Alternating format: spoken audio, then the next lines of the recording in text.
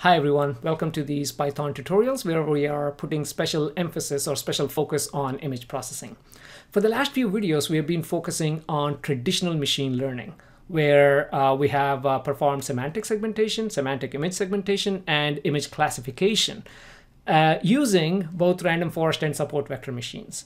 So far, we only looked at random forest and support vector machines. And to be frank with you, random forest is one of my personal favorite machine learning algorithms. So I spent quite a bit talking about random forest. But the new favorite, not just for me, but for the machine learning community, is gradient boosting. And you'll see these in online competitions, whether it is Kaggle or other competitions, that XGBoost, for example, is standing, if not the winner, is standing in the top 5 approaches. So I thought it would be nice for everyone to understand what gradient boosting is and what is XGBoost, what LGBM filters. So let's spend this tutorial understanding what these are. In the next one, let's apply these for semantic segmentation. And in fact, do a competition, like let's do random forest, XGBoost, and LGBM and see which one wins when it comes to accuracy and also speed. Okay, but for now, let's understand what these are. First of all, let's look at semantic segmentation. What have we done? We took our image and we labeled certain pixels. You can go to www.appear.com to label your own images, to annotate your own images to generate these labels. So we did this and we used our input image to extract features. The features can be the pixel values itself, and the features can be the responses that you get from Gabor filtering, Gaussian filtering, median filtering, edge detections, and so on. And we captured those features and used a classifier, random forest or decision tree or gradient boosting or support vector machine. Gradient boosting is what we are going to talk today, but I want to make sure you understand where gradient boosting fits in this entire scheme. I'm not talking about all of this, I'm only talking about this classifier part. And we did pretty much the same approach for classification process. Okay, except in this case, instead of at every pixel, you're just taking individual image and extracting the features and then doing this classification at an image level rather than a pixel level. Now, let's just look at a quick decision tree. Decision tree is easy to understand. Well, you want to work from lab because you're tired of working from home. So the questions are, is there someone else in the lab? Well, yes. If not, you probably would like to go. Yeah, there's no one, so no need to worry. Yes, there is. Now the question is there power at home? If you have power at home, yeah, okay. The next question is, do I really need to go or can I work from home? If there is no power at home, obviously you're not going to be productive if you're at home, right? I mean, you need to go to work. Now, yes, you have power. Do I really need to prepare new samples or can I get my work done like image processing or something from work? Yes, you need to prepare new samples, which means there is no work from home. No, you don't have to prepare any new samples. You can work with image processing. Yes, work from home. This is our decision tree. Now, it's a weak learner, which means its performance is slightly better than random chance, but it's not superior. It's not great. These type of algorithms are called weak learners. Okay. Now, the question is, can we modify a weak learner into a strong learner? How can we modify this? And random forest is an example of modifying a weak learner into a strong learner, where we take this and we put a whole bunch of trees together.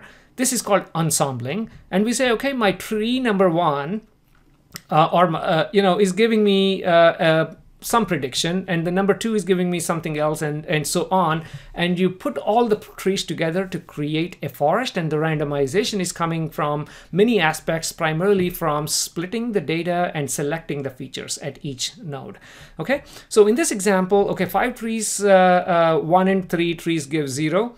Okay, and so my final prediction is 1. If you look at this, okay, this is giving like 1, 1, 1, 1, 1, but then only these 3 are giving a value of 0. So I'm like majority voting. I'm saying, okay, democracy here. So prediction 1 is what the answer is. So this actually helps. This makes this weak learner a strong learner.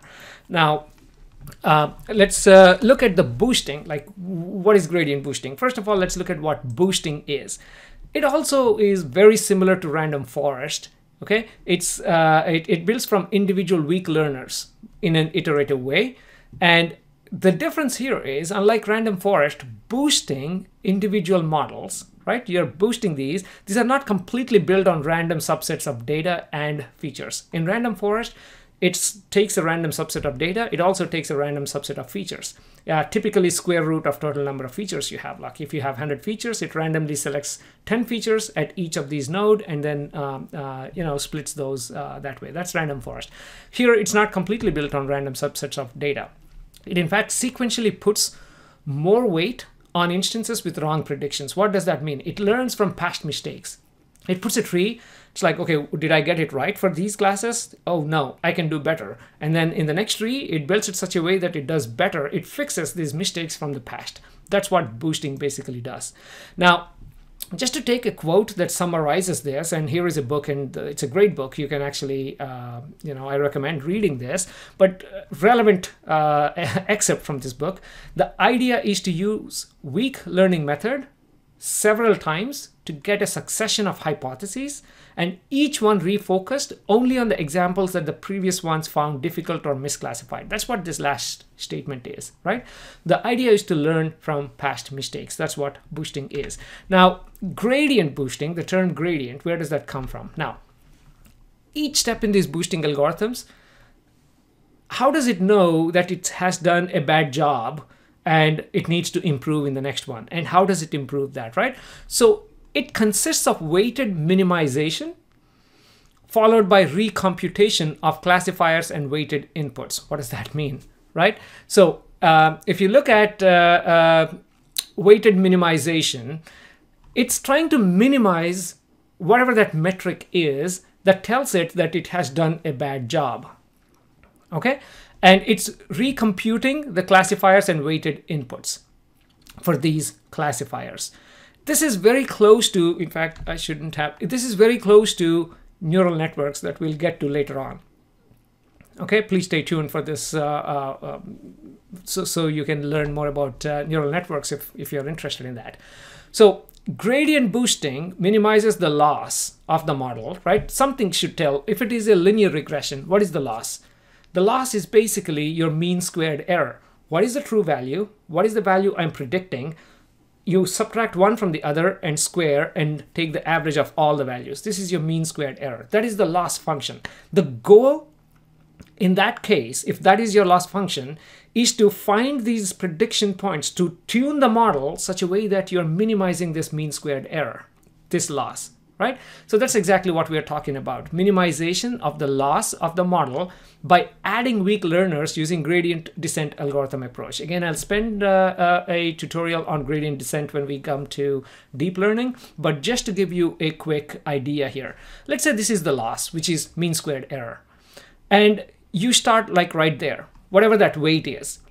So you have a model and you're getting your prediction from that model, but you know your right answer. And you look at the prediction minus the right answer, you square it, and then you look at this, it says, oh, that's a large number. That's like up here. I need to minimize the loss further. So you kind of define your next weight, right? And then hopefully in the right direction. If you go in the wrong direction, the loss increases. Then you're like, oh, this is not the right direction. Let's go the other direction. This is what gradient descent is. So you go to the next step and you look at the loss. You're like, oh, the loss went down. So I'm in the right direction. Let's change it further, change it further. This change, how much you're changing, is called the learning rate, by the way. If your learning rate is a very large value, of course you'll find you'll converge very fast, but you will not converge to the right minimum. Okay, but if your loss is very small, meaning you're taking very small steps to find this loss, then you may be getting stuck in this valley right here, but the global minimum is right here when it comes to your loss function. I hope this makes sense. All you're trying to do is find the minimum in this loss function. For regression, mean squared error is a great example, and trying to find this minimum, right? So to do this task, it uses gradient descent algorithm. Okay, so that's why this is called gradient boosting. Okay, even if you don't understand this completely, you can still use it, but it does help to understand these things. Okay, so now the summary of gradient boosting is it uses decision trees as weak learners, just like random forest. It uses decision trees. Okay, the trees are added one at a time, and while you're adding it, you're looking at this loss of the previous ones, and then you're minimizing that loss, meaning you're learning from the past mistakes. So it's gradient descent is used to minimize this loss when adding these trees. That's why it's gradient boosting. Okay, and what loss function? It completely depends on your problem, right? I mean, mean squared error I just mentioned is for regression, and you can use log loss for any type of classification, and many other loss functions. Again, we'll spend one full video when we get to the deep learning part just talking about loss functions. Now, XGBoost is a Python library, and there's a paper that got published on XGBoost, and it stands for Extreme Gradient Boosting. And it is gradient boosting. It's just a Python library that's based on gradient boosting. Now, what exactly is it? You can go ahead and read the paper, but it's developed by University of Washington, and it really got credited by winning numerous Kaggle competitions. And this is basically an improved version of the gradient boosting, the standard one, except they have optimized the speed and accuracy. And they use a lot of tricks to improve the speed and accuracy. Otherwise, this can be very slow. What did they do? Well, the primary things. They compute second order gradient. Remember, gradient is nothing but the slope, right, of this of your loss function, let's say. So gradient is just looking at the slope. But if you do the second order gradient, you figure out the direction, right? Second order gradient gives you the direction of the slope. So that's what they do. And also they used regularization to prevent overfitting. Okay, and parallelization is another important thing. So they parallelized for fast computing. So basically it's speed. I mean, you improve the speed with this. Now, light GBM, as the name suggests, light stands for light, and gradient boosting. And this is, again, one of the fast ones. In fact, this is faster than XGBoost. Now, is it more accurate? We'll find that out in the next video when we actually compare random forest, XGBoost, and light GBM on the same problem. And then so we get a much better understanding in terms of what are you sacrificing by improving the speed.